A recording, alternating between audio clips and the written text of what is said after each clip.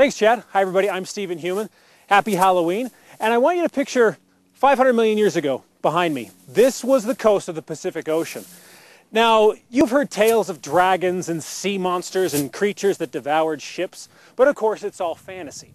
Well, we're going to talk about one man today who thinks he may have cracked that myth. I'd like you to meet Mike Hallett of Kaysville, Utah. Now, he doesn't necessarily fit the scientist's image upon first glance. The same can be said for his discoveries. They look like rocks, but under close examination, some strange things come to light.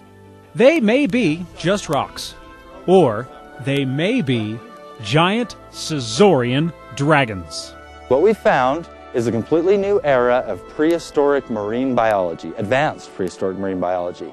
And working in excavation up here, digging basements, buying landscape rocks, I was able to notice that there was a particular pattern to the stones, and that the individual stones were arranged in the exact configurations of large-scale, highly evolved prehistoric marine reptiles. The whole Seazoria discovery revolves around what's known as the Zoria repeat.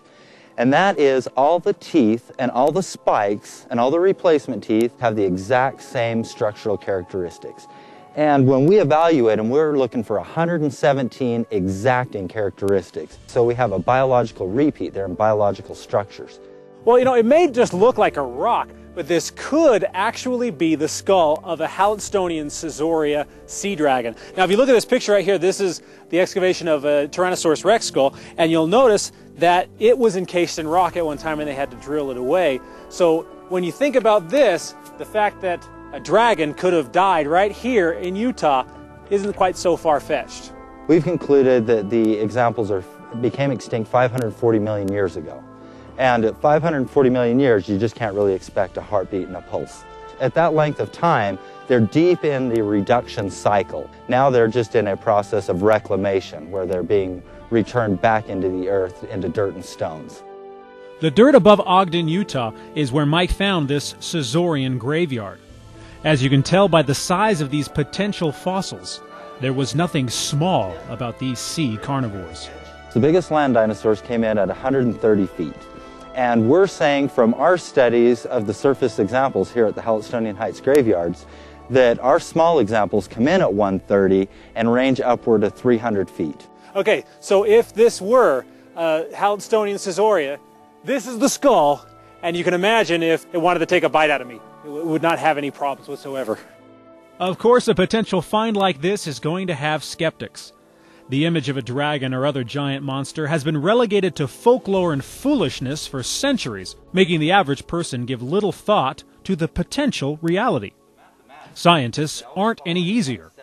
Giant sea creatures that predate dinosaurs by a few 100 million years will make many academics dismiss any claim as preposterous. We've uncovered something that is beyond where science is right now. Now, right now, the science of paleontology on large-scale creatures is based on the vertebrate land dinosaurs, but they date back all the way to about 220 million years. And as what we've found is something that became extinct at 540 million years. And that's how the fossil record reads, and that's how everybody's educated.